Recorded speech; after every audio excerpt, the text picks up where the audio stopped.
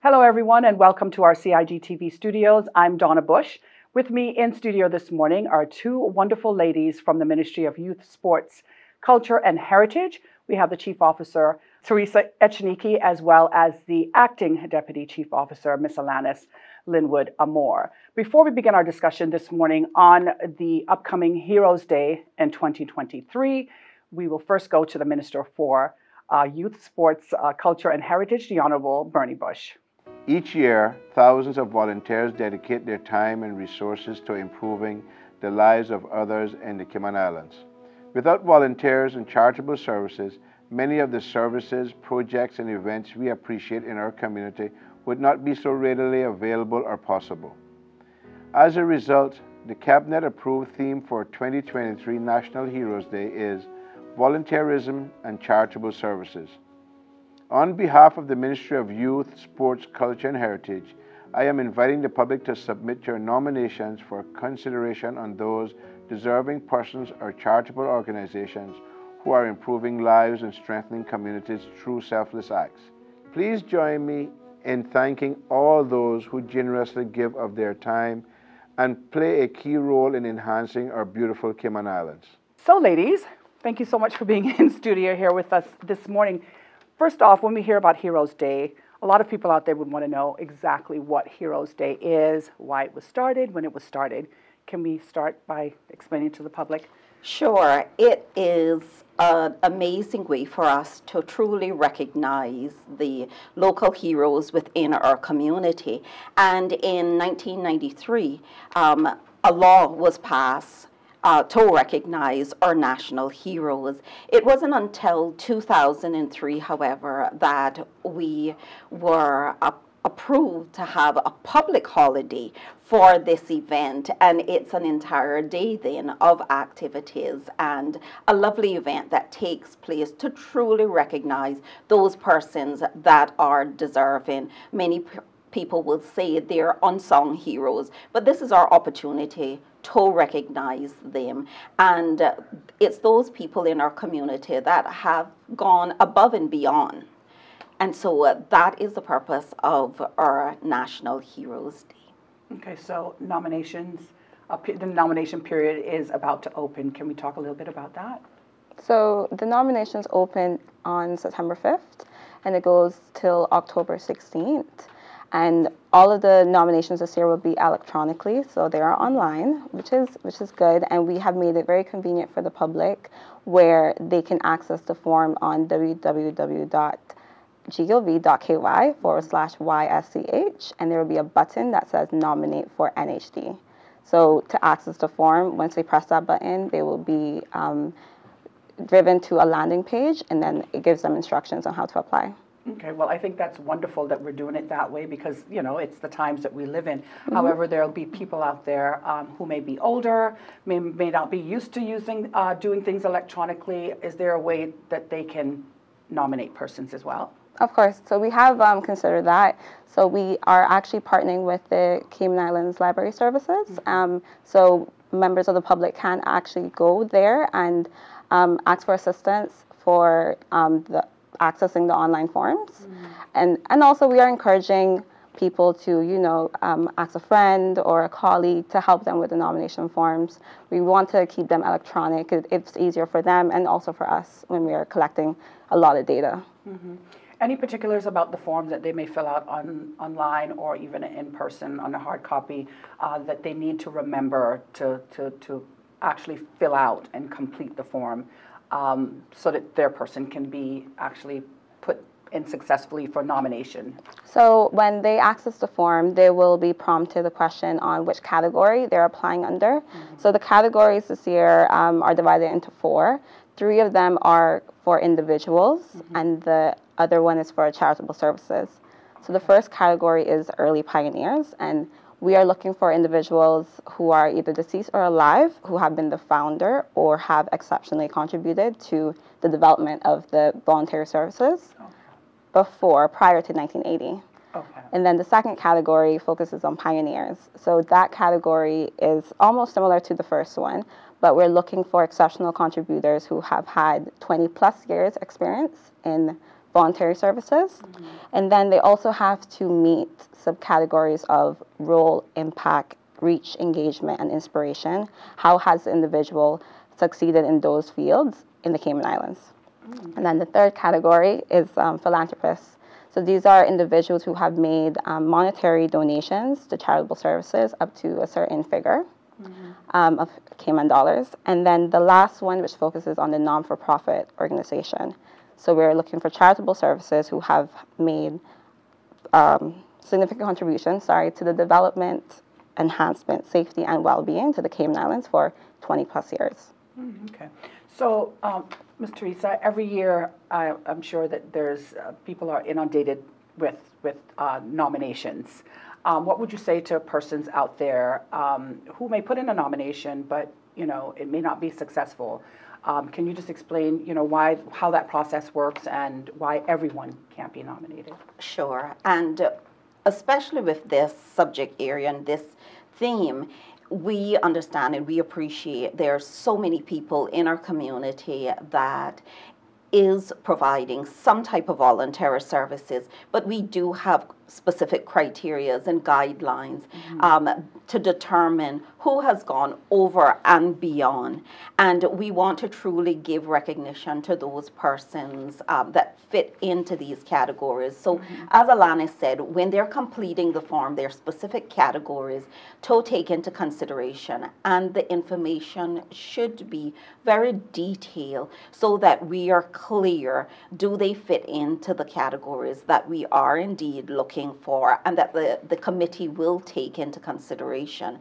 And we understand and we appreciate that based on the number of people that give up their time and their effort, that we won't be able to recognize in everyone. However, it's important that we take this opportunity to extend our gratitude and appreciation to them for all that they do. And hopefully their time will come when they will later get the recognition as well. Okay.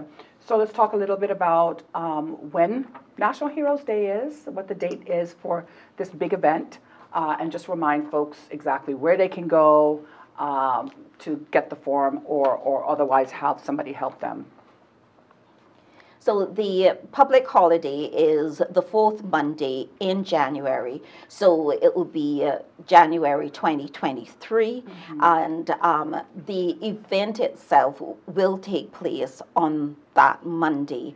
I think that it's important that as we go through and we look again at the nominations, that we're encouraging persons to be very creative in their thought process, put in supporting documents. There's a part in the nomination form for persons to add, whether it's pictures, whether it's certificates, documents that they might have to support why this individual would be a suitable candidate. Right. So those are pieces that we're encouraging, whether it is an organization or whether it's an individual. And I think the beauty of this year as well is we have the opportunity not only to recognize an individual, but an organization as well, who overall have done significant works and contributed significantly to our community.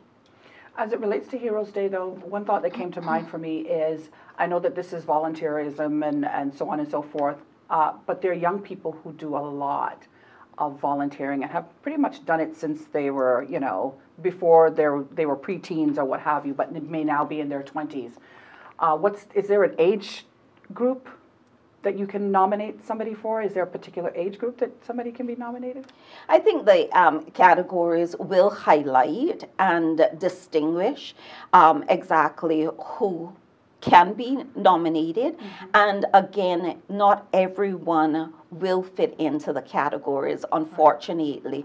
But we are also hopeful that when their organization or their club is recognized, that they will appreciate and accept the recognition through that open body as opposed to that individual. But we are looking for some of the founders that have been a part of the establishment of these nonprofit organizations and these charitable organizations, and really give credit to the starting of where these charitable organizations came from. Okay. What would you say to folks out there who have been part of an organization, for instance? I mean, we know that there's some nonprofits in Cayman that have been around a very long time. They may not necessarily be nominated for, and I mean, when you think about it, what would you say to people out there to encourage them to nominate individuals and nominate these groups of people? I think we as individuals, as the public, should truly step back and look at the benefits that these non-charitable organizations contribute to our community. And when we do that, it's almost a no-brainer. It just becomes natural that we want to submit nominations on whether it's an individual or an organization behalf so that they can get the recognition that they truly deserve. And I don't think that we should take it for granted that, oh, somebody else will nominate. We can have more than one nomination for an individual or for a nonprofit association. So if we get multiple nominations, that's perfectly okay. That just confirms the amount of contribution that that individual or that organization is making to our community. So please don't sit back and assume somebody else will do it. We're encouraging the public. Please submit your nomination for those very deserving persons or associations that you know is doing an amazing job in our community.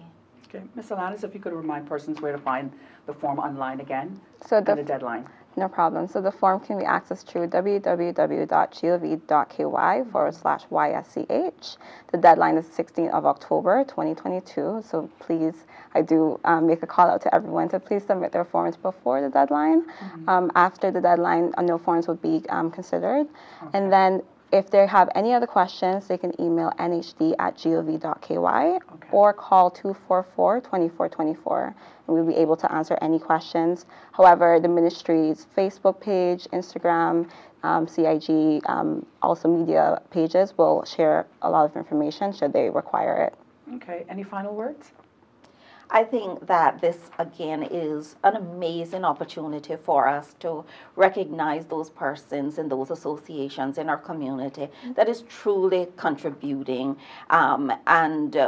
We encourage the public, please submit. Nomination forms will be available from the 5th of September and straight through until October the 16th. So take advantage of this time and let us extend our appreciation to those persons so very well deserving of this. Okay, any final words from you, Ms. Alanis? Or? I'm just looking forward to working with the nomination committee and seeing all of these charitable services being recognized.